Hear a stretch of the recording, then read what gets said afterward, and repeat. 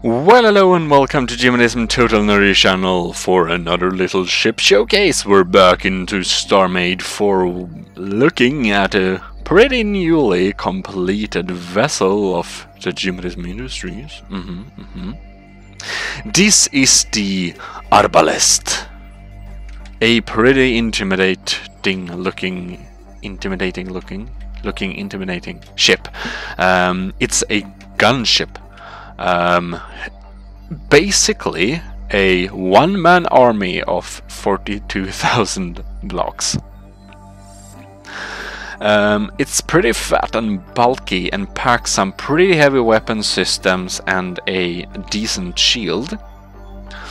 Well, let's look into it. It uses the what is it?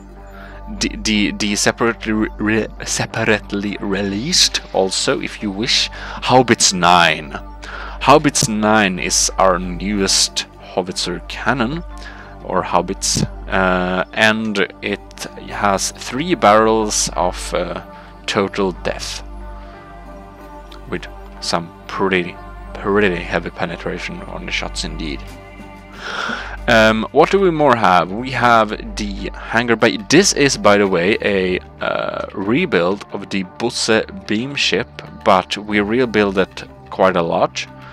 And it's not a beam ship anymore, so it's a gunship now. But it uses the base of that at least, and it's a good base. This one is actually not only designed to fight battles in the front line, this is also pretty nice for freighting stuff. The freighting bay of this thing is huge. 70,000 K you can haul with this thing. And we have some thrusters to back up such a movement, so it's faster than the general GI warship. The general GI warship usually is around slightly above 100, but this is, what is it now? 130. Hopefully it counters for the cargo you can take. On the other hand, it doesn't matter if you're slow, because you have the firepower to back your cargo up. Is the plan anyways. Now what do we have here? We have 4 AMS turrets, 2 Medlos and 2 Compact Mark II, to keep you safe from most missiles. It's not one of the heaviest anti-missile systems, but they're pretty effective, so you'll be probably just fine. We have 2 autocannons and 2 docked machine guns, which will fire on selected target. These big turrets will also fire on selected targets, so you don't have them messing around with 2 small vessels. Here we also have some pretty small defender models, John Silver version, to take out your small threats going around you. And we already have a docking. Probably you should change this to faction. I'll do it in an update coming soon. Anyways, you can dock here and you can go into the ship here, and if you don't have, in the faction, you can activate this blast door from inside with the inner ship remote to add some extra safety.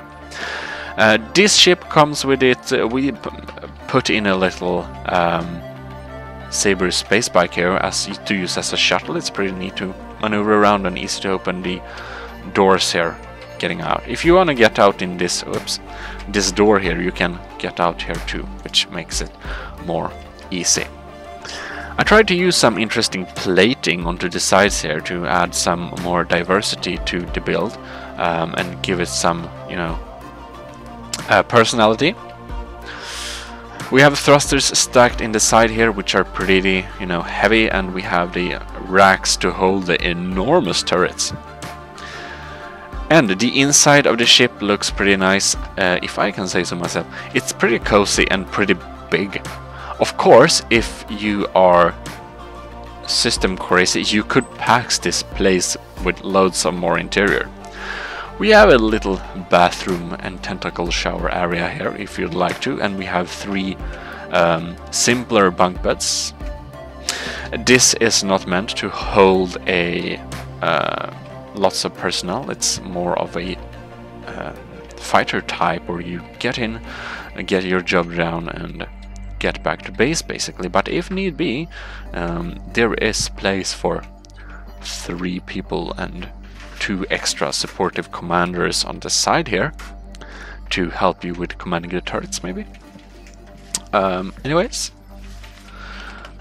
we have a little, you can see a little hood here too, just to look a bit nice. And then we have the front view. Easy access to the AI if you like to turn on some automatic battle when you go and do something else, basically. We should test this out in battle, maybe. So let's spawn. No, I don't know if we just load and okay, spawn 2 medium fighters there. And I think I need to activate these a little bit. So entity structure, and what is it? We have AI. No, what is it?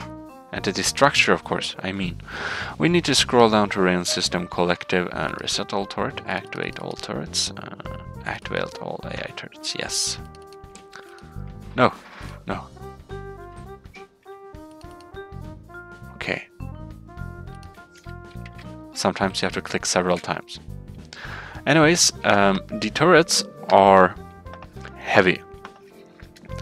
And if we just face this enemy here, we see that the turrets start to fire. And they make pretty... Of course, this ship is small, so these have 33 blocks of penetration, and it will shoot straight through.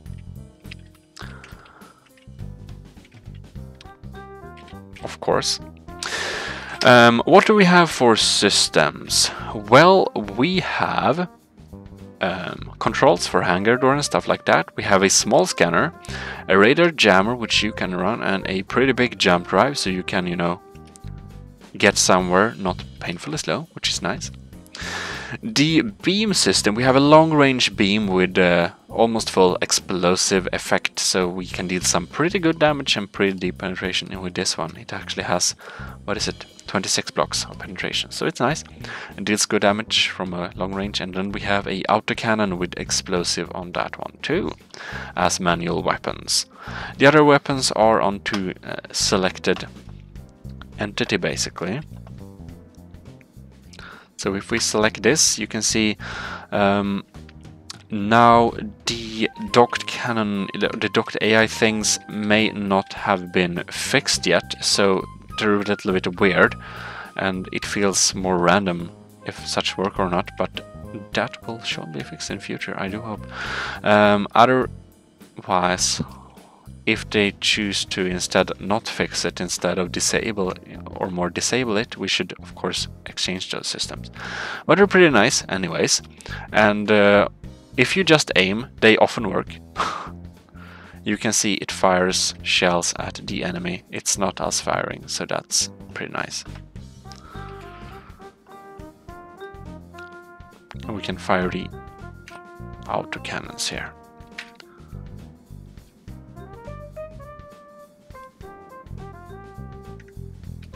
Of course, when you battle with the ships, you probably want to set out thrust a little bit more, so, customize it probably a bit to left and right, I suppose, for this type of vessel. It feels like the machine gun shoots in bursts for some reason. That's weird.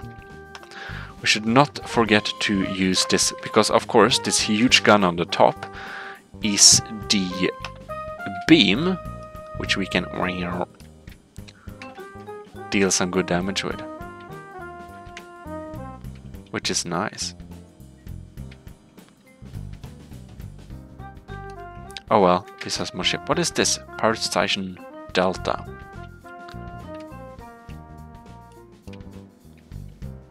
Let's go into combat with this one, because we're crazy.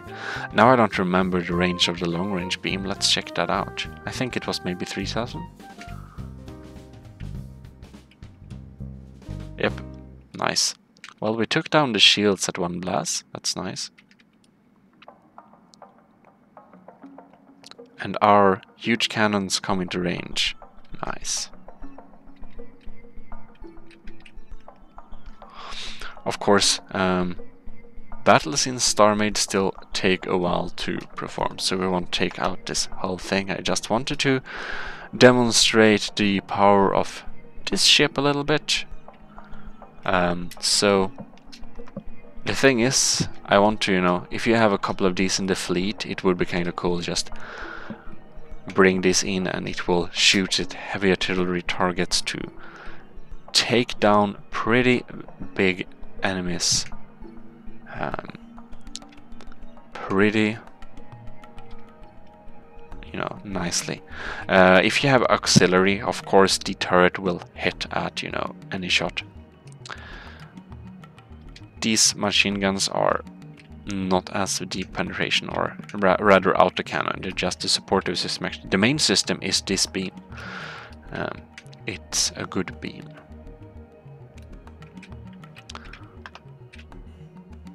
Oh well, our systems are working. Ooh, it looks like, well, one of them is firing constantly at least. It's a good heavy machine gun though. Oh well. I just wanted to show off this little ship for a little while, so I'll say thank you very much for watching, and well, get it on the dock if you're interested, or even better, get inspired. Anyways, Gmodism Total Nerdy Channel, signing out.